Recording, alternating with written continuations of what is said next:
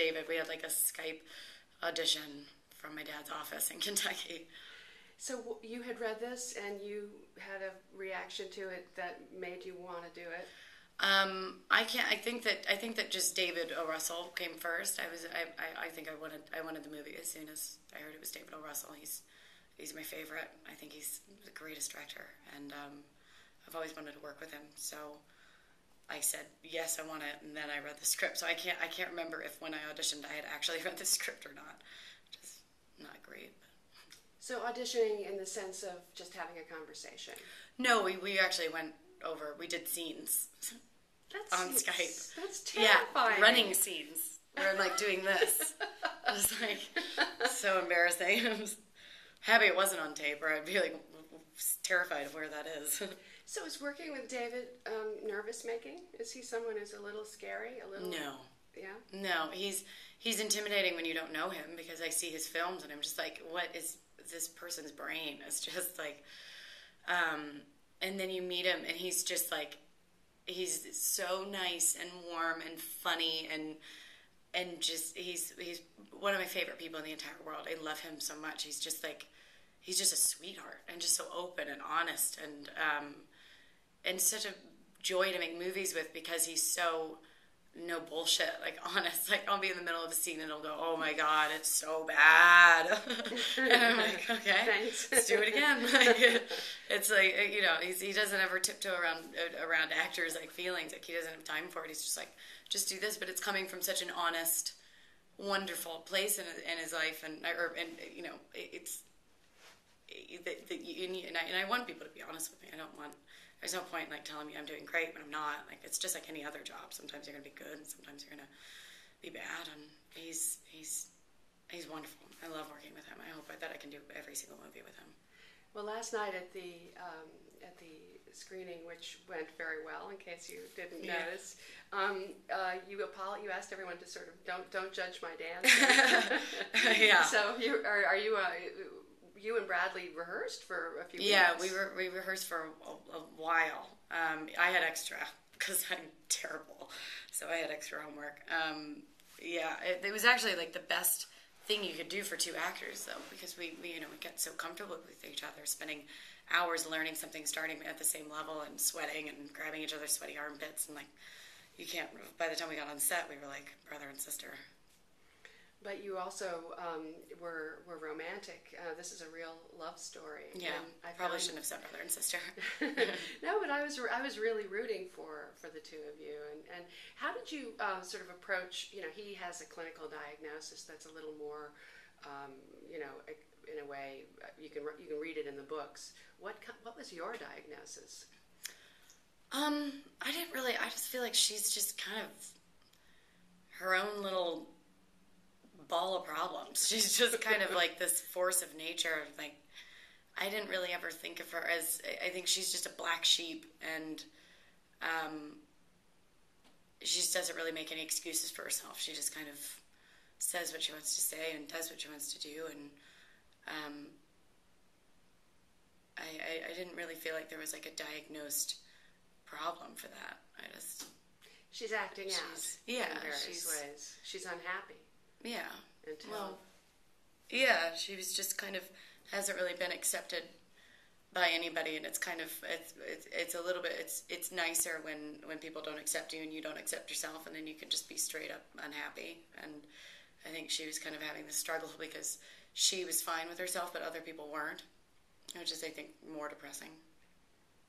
Well, one quality that you have that I picked up on from our very first interview. Oh, God. I hope you didn't pick up anything from that interview. No, it was fine. It got a lot of hits, I hope not. God, in such a bad mood. I'm so sorry. No, you were fine. I was giving you a hard time. I don't even remember it. I just remember my mom calling and telling me to watch it. She was like, "You were in such a bad mood." I was like, "I just got off a plane." I was like, ugh.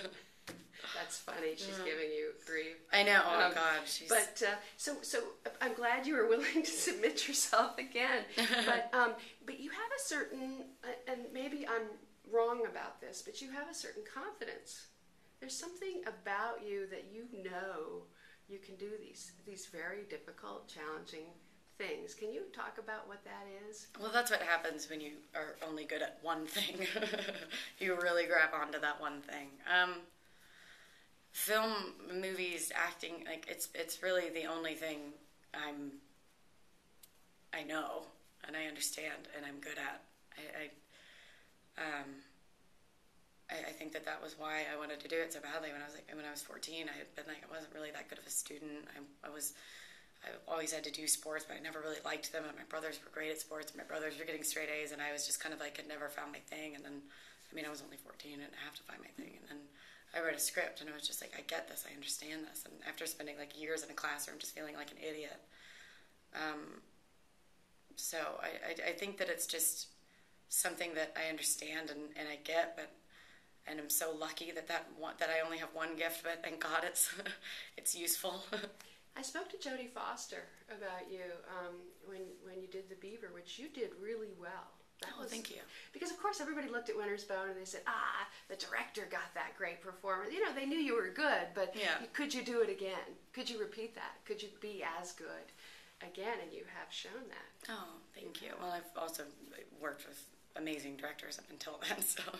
Jodie said you had something inside of you, a kind of mystery inside of you, a depth that comes out, and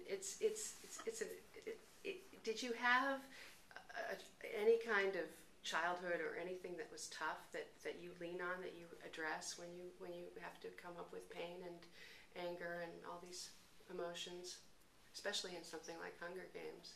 I know. I've gone my entire life, thank God, without a tragedy. My parents are still together in a happy marriage. My family is safe, happy, healthy.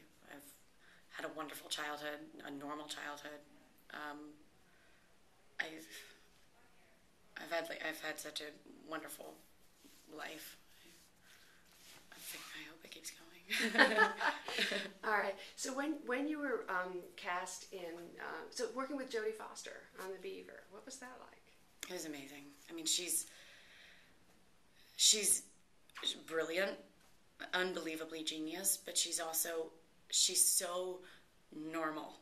She's so normal. It's like she has no idea she's famous. Like, she's so incredibly normal, and I've never really met a famous person like that, because like I have worked with the most incredible people in the entire world, but famous people are, and I'm included in it, like, different, because people talk to you differently. So how are you not supposed to change? Like, I don't blame them. Like, I had always, every famous person I had ever met was like nice, but you can tell they're like different.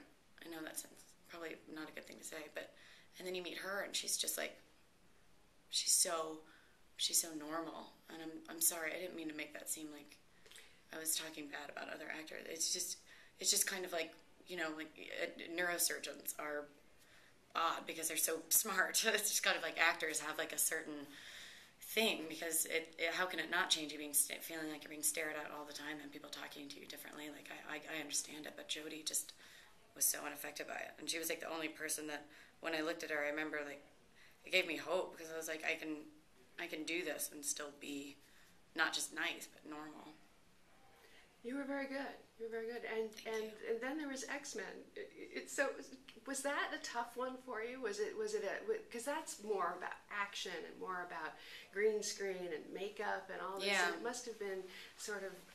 I remember that year. That was the year that I auditioned for like every single giant like blockbuster action movie I could get my hands on. I think that I was so curious about. I had only done indies, and I think that I just wanted to see more like stuff, like work on it, like have a big budget, and like see green screens and CGI, and like work in a different movie. And I really liked X-Men movies.